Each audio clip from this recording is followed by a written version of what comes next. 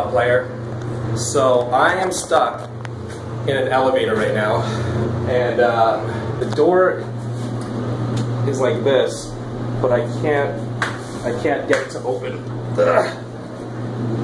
So I can open that out. Ow! Shit! Fuck! I can open that outside one, but I can't open this one. Oh, watch. I'm pressing the door open. Doesn't do anything. So I called the.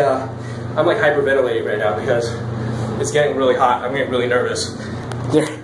Why am I filming this? Because there's nothing else better to do. Listen. So I called this number earlier. I'm pretty sure they're listening to me right now as I speak. They were trying to calm me down. I'm okay. Like I'm not, you know, I'm not gonna die or anything. Hopefully. And they were like, I can get there in 40 minutes. Do you want to wait or do you want to call the fire department? And I was like, obviously I want to call the fucking fire department. Like, why would I want to wait? Who wants to wait 40 minutes in an elevator that's broken?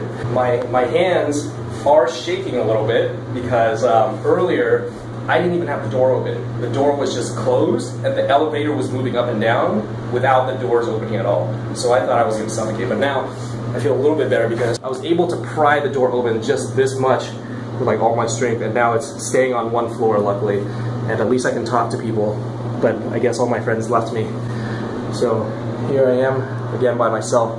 On a less serious note, this is actually a really nice elevator because they got these little like smooth glossy walls right here.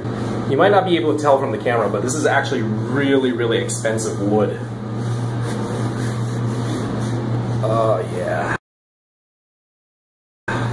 Oh yeah. Oh yeah. I feel like James Franco in that one movie, and I feel like I should just cut off my arm for some reason. I hope that if I do die like this, they make a movie about me. That would be really cool. It's been about 20 minutes now, and oh, say, can you see? Bye. Okay, seriously though, I just want to say, God bless America.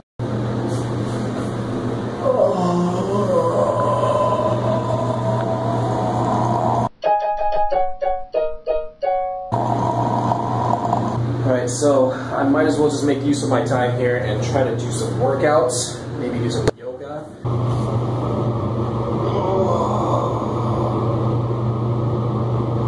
Oh yeah. Last time a lot of people really liked my twerking skills, so I'm going to demonstrate that for you again today. This one's called twerking in an elevator. Twerking in an elevator. Twerking in an elevator. You know how a lot of people say you can't put your leg over your head? Well, I'm pretty sure I can do it.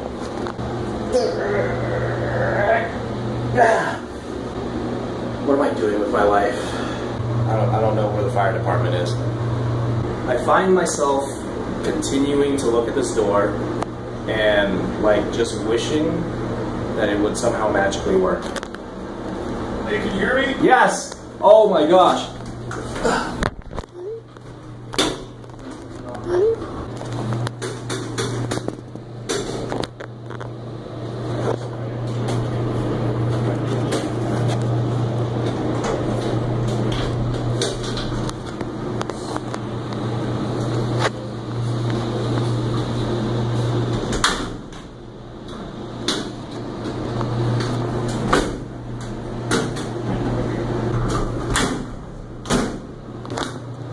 Doesn't sound good. Oh, thank you. You're welcome, Thank sir. you. I'm a little sweaty. Oh, no worries. Sweat is the least of my worries right now. I'm free. I'm free, everybody. Thank you guys. You're my heroes. Do you guys want a beer or something? No. All right. Drink one until tomorrow morning. Have a good night, you guys. Thank you so much. Oh my gosh. Alright, so I am back home now. For all of you that are going to call me a pansy in the comments, you try being in an elevator, stuck, with the doors closed, not know where you're going to go for like even 2 minutes, 3 minutes. It's fucking scary shit, man. Not only that, a lot of people don't know this, but I'm actually claustrophobic. And I didn't want to bring it up while I was in there because then I would start thinking about it. You know, oh shit, I am claustrophobic. And then it would make it worse. When anything bad happens to me, I like to just try to keep the mood pretty light, because then it makes it not so bad. Now that I'm out, I can say that it was pretty bad. But back in there, I had to act like it wasn't bad so that I could trick my mind into believing it. Anyway, that is it for me. I was gonna go do some editing right now, but I think I'm just gonna go to sleep now. Peace out, players.